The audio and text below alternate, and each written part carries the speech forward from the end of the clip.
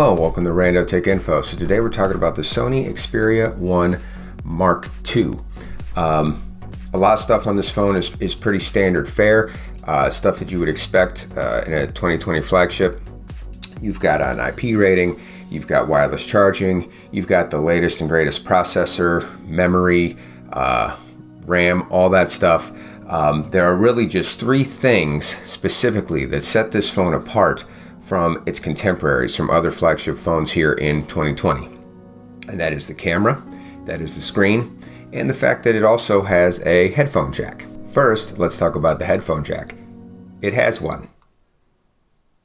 This actually matters a lot on this particular device because obviously that 3.5mm jack can be used for a lot of filming accessories, which is one of the big things this phone is hanging its hat on. So very good of Sony to include that.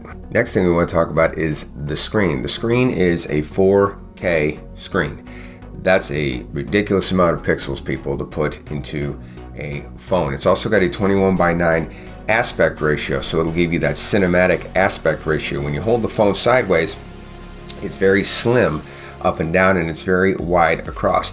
I'm not actually sure how good that is for watching certain types of content. For example, if you're watching a video like this or another YouTube video or a video that was meant more for a TV screen, you're going to probably get some pretty significant black bars on the side. But if you're watching theatrical type content, then it's going to look really, really nice on that screen. And I guess since this phone is really trying to push itself as a cinematic content creator's phone, then perhaps that makes a little bit of sense. The only real downside of this screen is it does only run at 60 Hertz.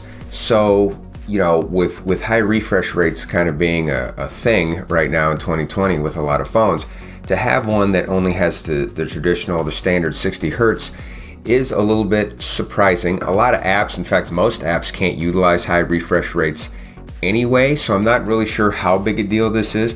I'd love to get my hands on one of these things and actually see what this 4K screen looks like. I don't think losing the high refresh rate when you're working with that many pixels is that big a deal, but that's certainly something you have to be aware of if you're looking at this phone. Finally, the big thing that people are talking about on this phone, the people who've gotten their hands on early review copies of this phone, is the camera. The camera is supposed to be absolutely ridiculous. There's actually 3 different camera apps on this phone. You've got the standard camera app, which will look probably pretty similar to the camera app you have on your phone right now. It's got like a pro picture taking app that, you know, allows you to make a lot of fine adjustments and do a lot of different things with your picture taking. And then finally, and this is the big thing that I think everybody really keeps focusing on and talking about, is the pro video app. And apparently the tools in that app are very similar to the tools that you find on Sony's really high-end cameras that a lot of your really popular content creators on YouTube use. It's got the amazing focus features that those cameras have. It has a really nice built-in microphone.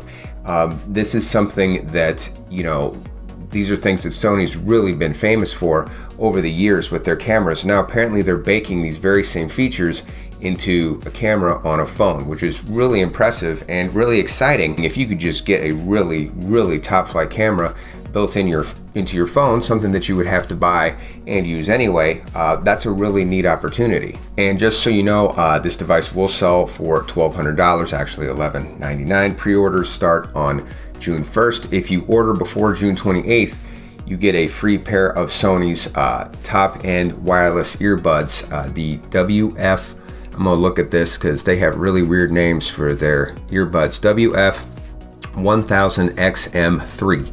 These normally retail for $230. So if you were gonna get this phone, I would definitely probably get it, you know, order it before the June 28th deadline and at least get those. Those will offset the cost a little bit, and the phone should start shipping by July 24th. So will this phone work in the US? Let's get the bad news out of the way first. If you're on Sprint, I would say this phone is a no-go. It does use some of the frequency bands Sprint uses, but it is not certified to be used on Sprint's network.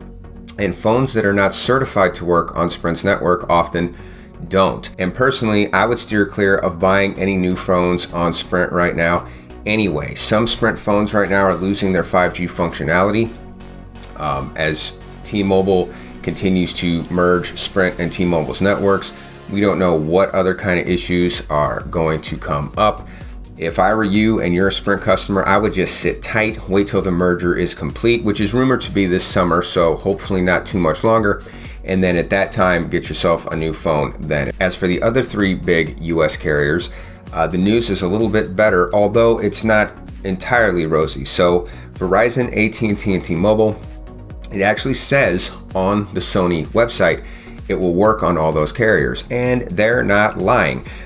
It uses all 5 of Verizon's 4G bands. It uses 7 out of 9 of AT&T's 4G bands, and it uses 5 out of 6 of T-Mobile's 4G bands. So you're going to get pretty good 4G coverage on the 3 other carriers. It won't be the best coverage. It doesn't use all of their frequency bands, but it uses enough of them, and it uses all of their primary frequency bands that for most people, and obviously it varies a bit based on where you live, but for most people, this phone should work pretty well. What you've probably noticed up to this point is I have not mentioned 5G. This phone does not have 5G functionality in the US. Yeah, I know that seems weird. It's got the Snapdragon 865 processor. All phones with Snapdragon 865 processor should have 5G, right? Yes, it does have 5G. It just doesn't have 5G that will work here in the United States. It will work in Europe.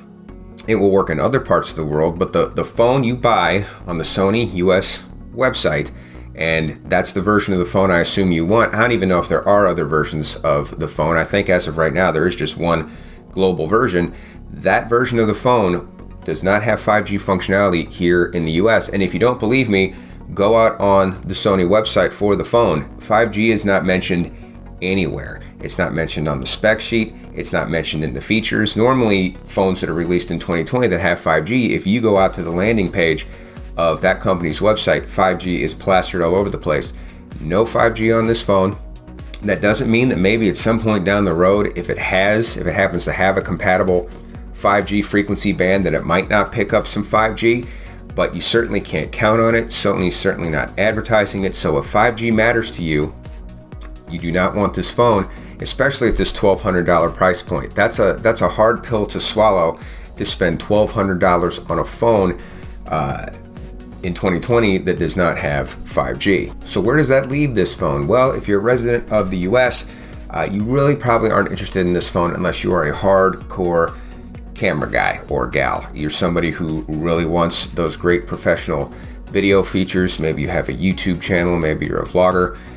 If you're one of those type people, then I think this phone might still be worth a look because it does offer things that other phones don't. Well, that's all the information I have today about the Sony Experia 1 Mach 2. If you have any thoughts about this device and its amazing cameras, please feel free to put those down in the comments. As always, I hope you found this video useful. Thanks for watching, and until next time, this is Rando Tech Info signing out.